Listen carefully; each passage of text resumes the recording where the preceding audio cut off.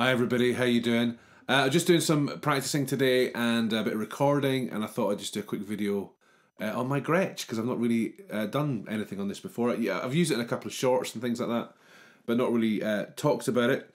I got it last January, so not this one just gone, the one before. Family all clubbed together and got it for me as a birthday present, so it has some sentimental value as well. I did get to try it out before I bought it, and I tried it against a bunch of Epiphones, etc., that were in the same kind of price range, and it just knocked them out of the park completely for fit and finish and sound and all the rest of it. Pretty standard Gretsch configuration, the classic look. You've got a Bigsby licensed trem system. I fitted a roller bridge, just a Vanson one. It's not hugely expensive, but it does the job great. You've got a master volume, which was actually replaced. This was a used guitar when I bought it, so the master volume cut out, and Guitar replaced it for free for me under warranty, which was brilliant. And also got the switch sorted out, because that was a wee bit gunky. And then you've got your 2 volumes and a master tone as well, which all work fine. Tuners are fine, little kind of mini standard things. Well, they look mini on this headstock anyway. They do their job. They're a bit gunky at times, a bit stiff, but yeah, they're fine. You know, I'll maybe replace them one day, but it's not urgent. And then the kind of strap lock system that Gretsch's have. I'll do some close-ups as well so you can see all this. And so I've got this strap pretty much permanently attached to the Gretsch, which for a lazy person like me is really good, because it means I don't have to keep taking it on and off. And I'm not sure the fingerboard material, might be laurel or rosewood, I'm not entirely sure. This is a 2021 model, so I don't know what the spec was then, but I'll maybe look it up and stick a wee subtitle in. Aside from that, semi-hollow, big centre block through, it's not too heavy, not too light, feels like a substantial guitar. Neck's a nice comfortable kind of modern C. Doesn't it says it's a U on the website, but this doesn't feel like a 70s Strat to me. It feels very much like a C shape. So I'll play through a few tones. You can have a listen and have a look at it. The colour's Alpine Green, in case you're wondering. And when I first saw it in the pictures, I thought, I'm not too sure about that, but it's really grown on me. And it's nice. It goes really well with this nice kind of creamy binding as well. So looks-wise, you know, I'm all for it. It kind of suits me down to the ground, because it's old looking, a bit like me. So here we go. Got a few tones. I'm just running through. The reason I've got the headphones on is I'm running through a Nux or a Nuex MG30, just on a Princeton model, because I don't have a room full of expensive amps, and I can't really whack it up loud too much in here. So I'm just running through that. There's not really any production on it. There's a bit of reverb, and that's pretty much it. And I'll play through a few tones, add a bit of overdrive, and let's see what you think. So here's the neck pickup.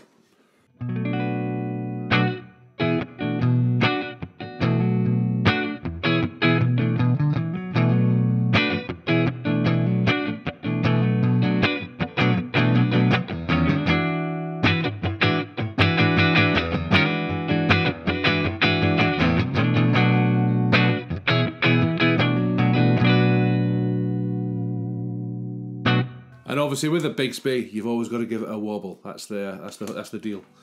Right, okay, so let's do the middle and... Sorry, the middle. It's not a Strat. The neck and the bridge.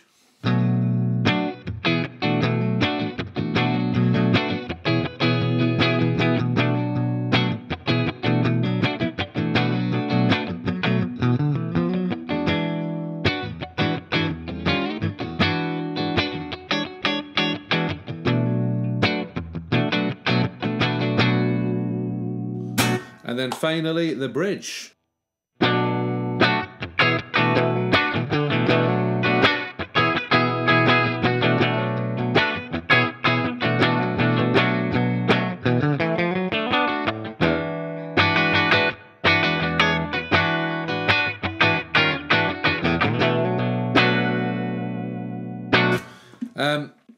Yeah, so it has a nice kind of variation of tones in between the pickups, and you can also, you know, mix and match a little bit. Now these volume controls aren't fantastic; they don't have a huge taper on them, but you can mess about with them a little bit, and you know, so a lot of people like to ease off the neck pickup, especially with overdrive, when they have both pickups on, because it's a bit less woolly. And then you can adjust. The great thing about this master volume, you know, you can adjust the volume without messing with your mix down here, which is cool. And the tone controls are pretty good. So let's just try something here. So that's the tone control all the way down. So I'll play through an open chord, and then I'll just, you can hear the taper.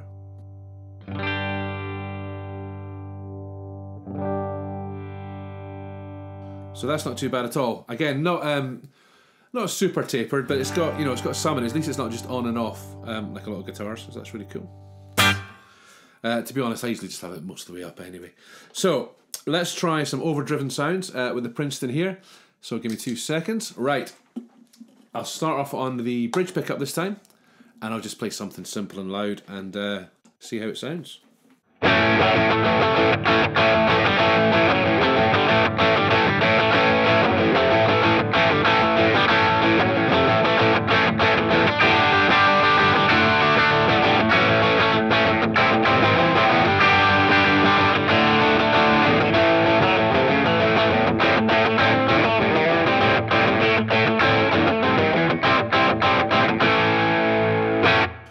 Right, so let's go for the middle position, and that's the neck and the bridge, obviously, and I'll play something similar. So here we go.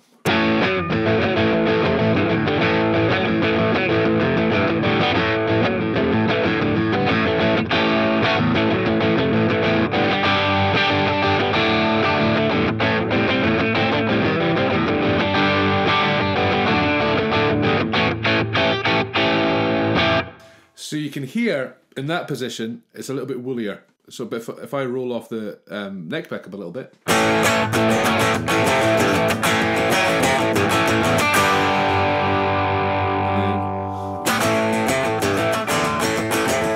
So that's when you would use the master volume as well if you wanted to kind of bring that up and down as you're playing. Okay, so neck pickup with a bit of overdrive.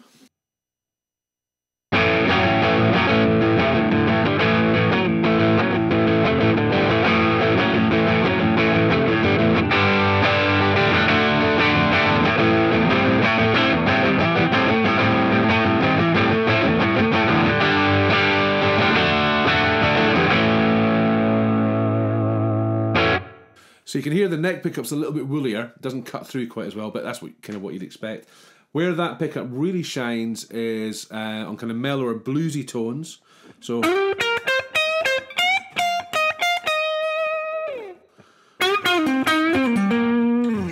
you know, kind of it's just the right kind of a tone and sound. You can also kind of dial in a bit more top end on your amp if you want. Also, if you take the overdrive off, it's, you know, it's nice and mellow, clean. You know, and I play a lot of Americana and kind of country rock, southern rock, that kind of stuff. So this, you know, this really suits me, and it suits the kind of music. And it's a great recording guitar as well. I've not had a chance to use it live yet, but I've used it on recordings. Used it on The Bottle and the Neon Lights, which you will find in all good streaming services and on this channel. The most recent track I've released, and it just gives me that nice kind of shimmery sound, but kind of the kind of old retro Gretsch sound. I mean, it's not really the Gretsch sound as such. You know, it's not the Chet Atkins, you know, type Gretsch sound, because the pickups are different, and obviously I don't play anything like Chet Atkins, nowhere near. But you know, it just I think with the Bigsby, that just lends itself to that kind of thing. So if you see one of these, have a play, check it out. It's not for everybody. It has its quirks. You may prefer a more traditional Gibson style, like a Sheraton or a 335 or a whatever, or a Dot. But if you want something a bit different, a bit quirkier, have a look at these. I don't think you're going to beat it for build quality. Some of the electronics aren't fantastic, so some people upgrade the pots and stuff. But the build quality is, I can't fault it in the slightest. It feels like a much more expensive guitar, and it's just kind of grown and grown and grown on me as I've had it over the last kind of year and a half or year and a bit. So yeah, thanks for watching, and have a great week.